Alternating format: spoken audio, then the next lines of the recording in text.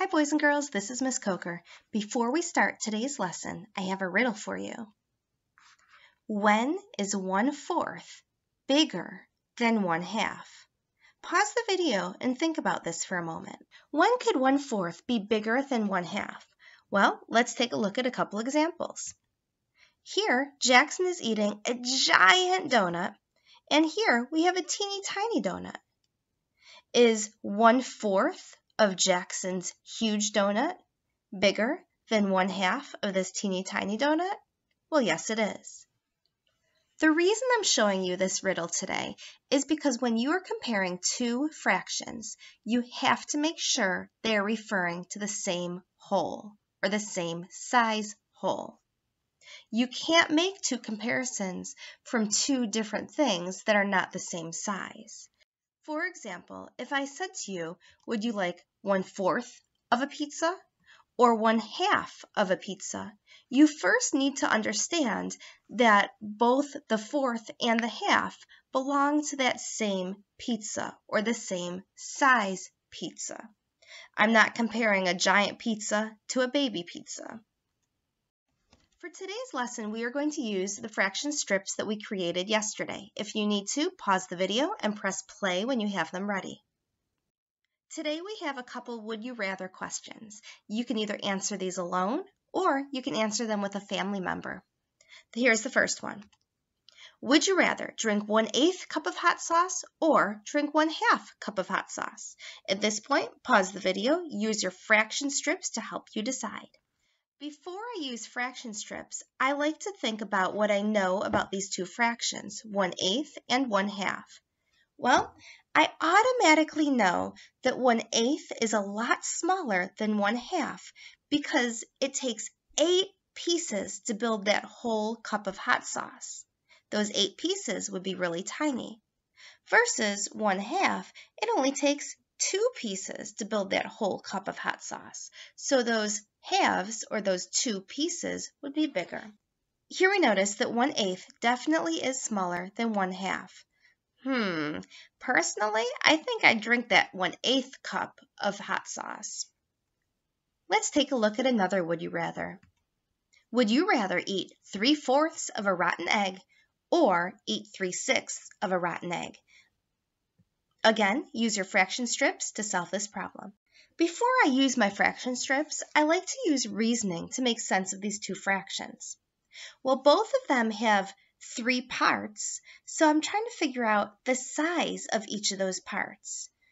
I think 4ths might be bigger than 6ths, so 3/4 I think is bigger than 3/6. Let's take a look.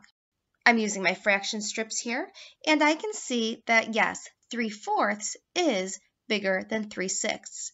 Again, the fourths are bigger because it only takes 4 pieces to make that whole egg, versus the 6ths, it takes 6 pieces to build that whole egg. So those 6th size pieces would be smaller. All right, let's do one last would you rather. Would you rather run a race that is 1 3/8 miles long or run a race that is 1 2/4 miles long? Now, both of these are longer than one whole fraction strip, so you might need to use multiple strips to represent these. Pause the video to represent and make your decision, and then press play when you're ready. I try to reason with my fractions before building them with fraction strips.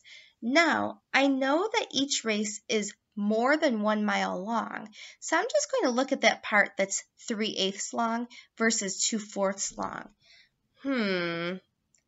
Well, I know that 4/8 is half of a mile, so 3/8 will be less than half of a mile. And I know that 2/4 is equal to 1/2 a mile. So I think the longer race would be 1 2/4. I'm going to choose the shorter race, 1 3/8. Let me confirm this with my fraction strips because as a mathematician, it's always good to visualize my work. So at the top, I built my 1 whole mile and then my 3/8 of a mile. And then at the bottom, I built my 1 whole mile and 2/4 of a mile. And I was right. 1 3/8 of a mile is shorter. I'm going to run that race. Hey, Reagan, I have a question for you. How old are you? 1, 2, 3, 4. 4. Now you're 4 what? Do you know what that 4 means? I'm old. You are old, and that 4 means that you're actually 4 years old. So you've been alive for 1 year, 2 years, 3 years, 4 years. Except, did you know you're older than that? Do you know what comes after 4? What number is that? 5 like Jackson. So you're not quite, so you're more than 4, but you're not quite 5 yet. So right now, you are 1, 2, 3, 4 and a half. Hey Reagan, how you doing today? Good. Do you know how old you are? 4 and a half. Good job. Boys and girls, just like Reagan, most of you haven't been alive for an exact number of years. For example, I am 40 in a couple months. So I could represent my age as 40 and 1/3 years old.